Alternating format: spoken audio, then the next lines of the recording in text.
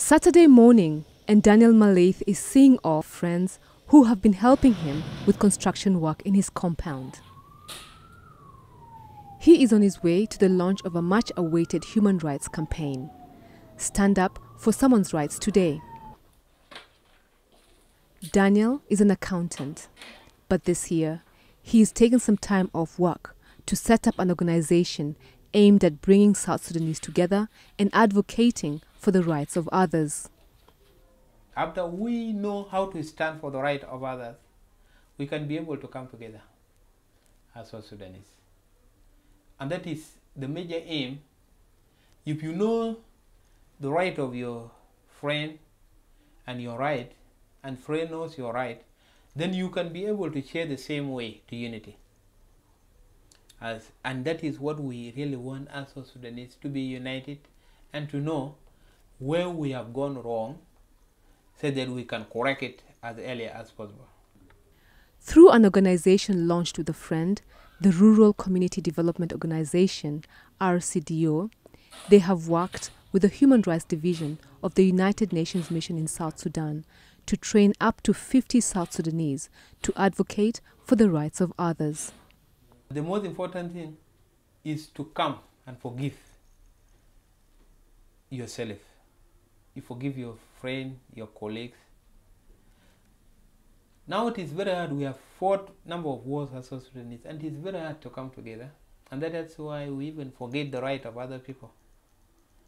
So I'm telling South Sudanese, if we cannot avoid fighting, if we cannot reunite after fighting, then we need to avoid fighting.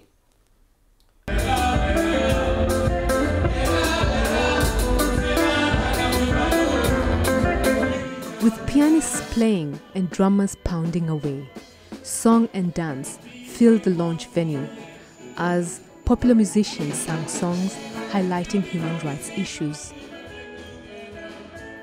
Drawing from his personal experience with ethnic division in his own home country, Burundi, UNMISS Human Rights Director urged the people of South Sudan to move away from similar tensions to focus on peace building in the young nation.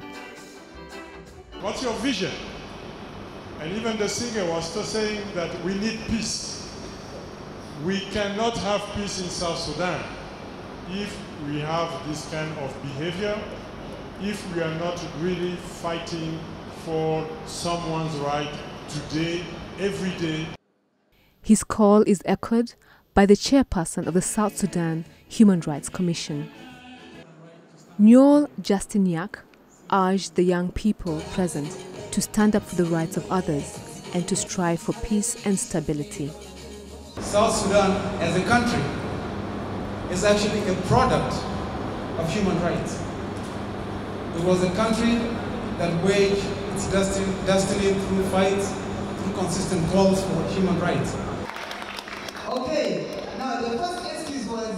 I want to see a prosperous nation, South Sudan, where human rights are respected and human rights violations are minimized in the country.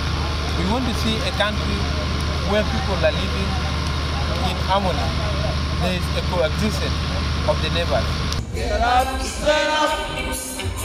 With the future of South Sudan resting in the hands of 70% of the population under the age of 30, Daniel is determined to join with them to advocate for the rights of others and for peace.